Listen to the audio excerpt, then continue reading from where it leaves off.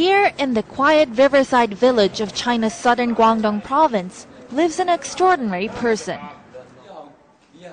3-year-old Lu Hao is a toddler who, like many others, wants to grow up to be Superman and likes to play with action figures.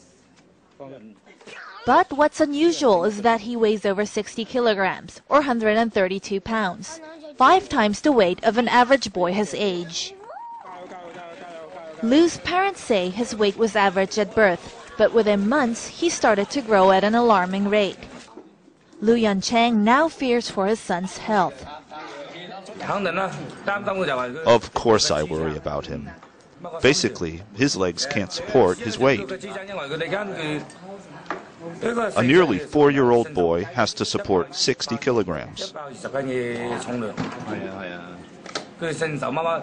His heart is also under pressure because of the heavy load.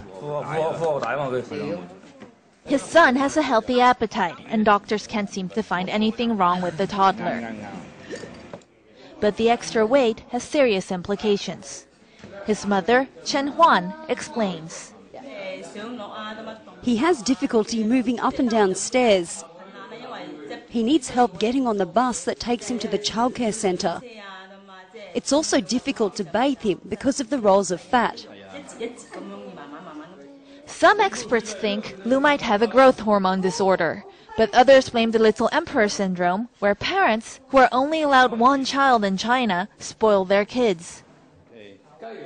Although a healthy baby is called a fat baby in Chinese, Lu's parents hope their son will soon outgrow this title.